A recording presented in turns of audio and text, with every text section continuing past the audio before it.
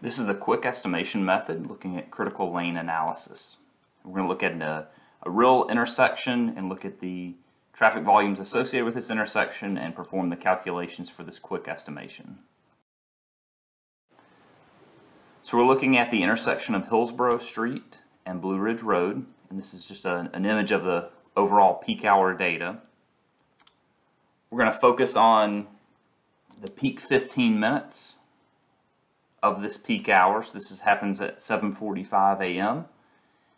and we see the breakdowns right through and left movements for each approach to this four-leg intersection.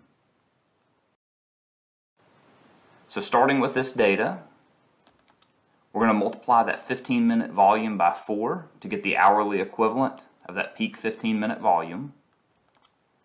So for Blue Ridge Road from the north, we're going to have right of 136, through of 352, and left of 188 vehicles. And we can carry out the same multiplication for Hillsborough Street from the east, Blue Ridge from the south, and Hillsborough from the west.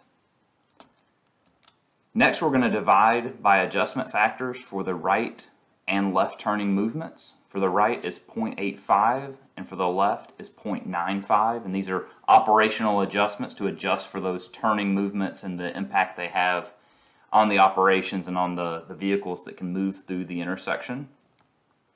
So I have the adjustment factors listed for each right and left turning movement respectively, and then performing those adjustments, we're dividing by those values, and so that means the volumes actually increase for the right and the left.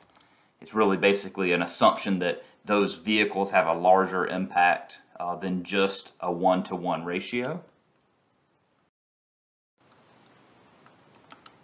Next, we're going to need to divide by the number of lanes for the per lane volumes, which is necessary for the quick estimation method. Here's our actual lane configurations. There are some shared right and through lanes on Blue Ridge Road from the south and on Hillsborough Street from the west. The rest have exclusive lanes.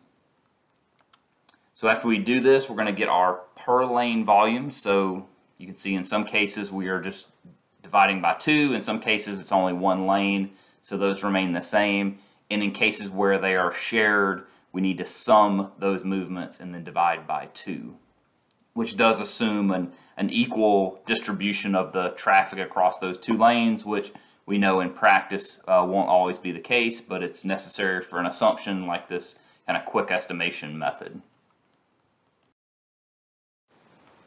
So here's our intersection again, and we need to know a little bit about the signal timing, and for this I'm going to assume it's just an 8-phase signal.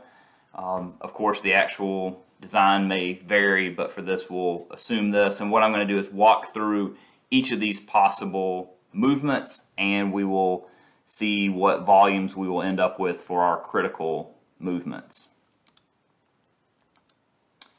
So looking at the southern leg of this intersection, this is on Blue Ridge Road. We have 72 for that left turn, and the opposing left turn is 99. Of course 99 is larger than 72, so that's the per lane per hour volume that we're going to use as the critical lane in those two, out of those 2 movements.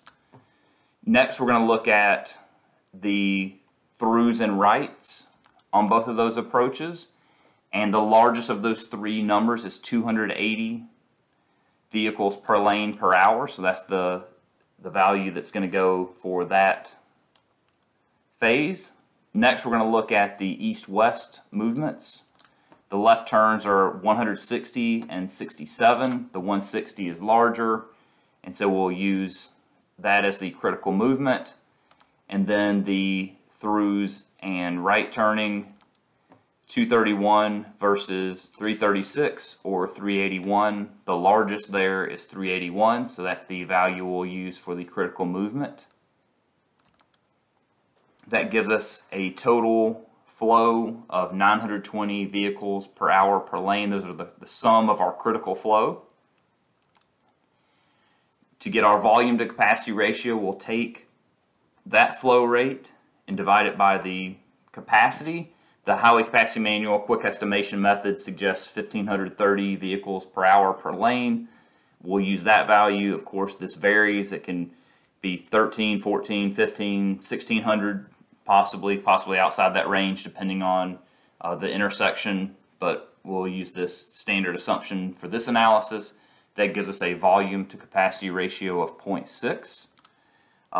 According to the traffic signal timing manual, 0.6 is under the lowest setting of the volume to capacity ratio, so we don't expect excessive delays.